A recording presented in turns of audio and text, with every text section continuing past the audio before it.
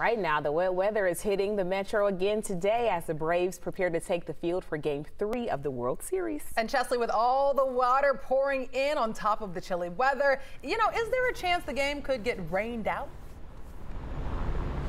Oh yeah, there's always a chance. It's an outdoor ballpark, of course, and we have that wet weather. We had some showers through the overnight, so we got the tarp out here, and it's soggy, of course. But the Braves have something special underneath the field that helps aid that, so I don't think we'll see any delays tonight. It's like a swimming pool, really, that we see underneath. You got a liner that catches all the rain water, and what they really do is catch that in some big tubs that they have, and then they'll use that for irrigation. They'll recycle that water and use it for irrigation to help to keep the field nice and moist.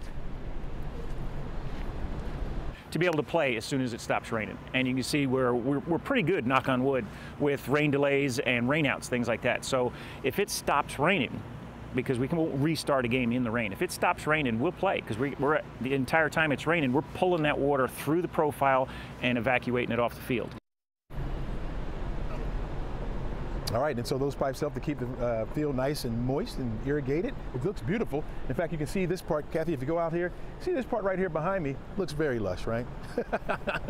And also the track that goes around the field as well is pretty wet, but that drainage system helps to keep the field nice and dry, mainly so the players don't get hurt. So I don't think we'll see a delay today. We're looking at only about, we'll say less than a half an inch of rain for today. Of course, this system can certainly handle that.